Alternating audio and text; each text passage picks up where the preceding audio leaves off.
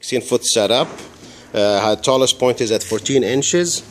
And you got some bunch of different Pucanis here, different levels, and then there's a Tonga shelf with just different SBS style looking shelf on top. And you got different heights, different levels. And I went with one piece of shelf here instead of two pieces. It's got a curve, and I thought this one would be nice. I could still go around and change it to two different pieces. And you got here at 22 or 24 shelf, and again different height, different length, and then here you could add more distance or more gap to it, keeping in mind I'm using 12 feet out of 16 feet crates. And this one here is the far right that just stands out by itself. You can see the height, and the tallest point on this one here is 9.5 inches.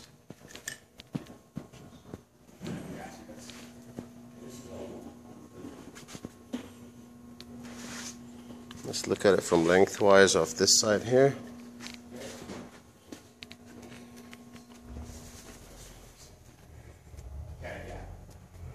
There it is.